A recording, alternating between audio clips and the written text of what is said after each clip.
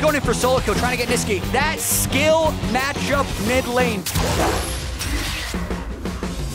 Big damage here. Comes across, almost down. Aftershock helping keep it alive. The re-engage, and Niski finds the solo kill. And Zazel's going in. The 3-man polarized. First blood for Cloud9. C9 knows this potential 2v2 is coming. The fling was so well timed there. See, I might actually win this. A tall order to take down Niski's Fenskaran in the 2v2. Gotta be careful.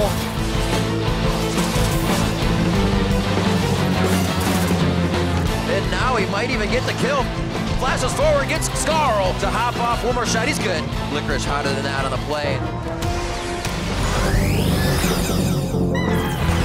Very low health bars as they get themselves back into the fight. Huge fight for C9 coming in after the Drake. The growling projectile keeps him in range, and that's the double kill. Coming in for Sneaky and Zazel. Oh man, C9 really coming in hot.